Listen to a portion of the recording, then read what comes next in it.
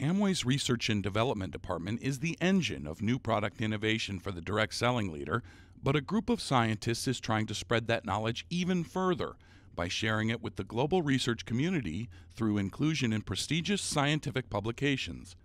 Xuan Yan has been a principal scientist at Amway for 10 years and has focused primarily on researching and publishing articles about carbohydrates. To make an impact in this field, the biggest thing you can do is using a publication. You can influence people. I can influence our internal employees or peers pretty easily, but how do you share our knowledge with the outsider researchers, scientists, is through publication.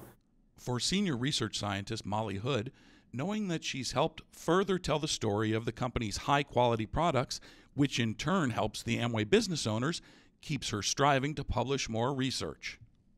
It feels really, really good to add to the science that's already out there.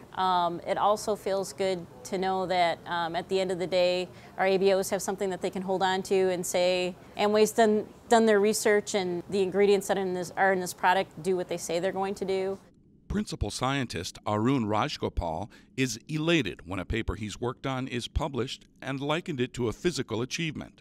First of all, it's very pleasant. It's like a reward.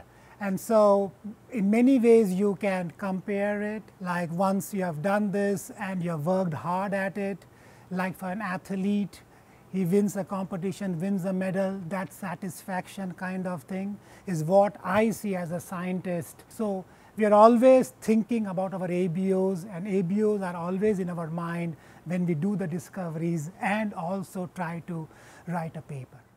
In Ada, Chris Copes, WHQ News.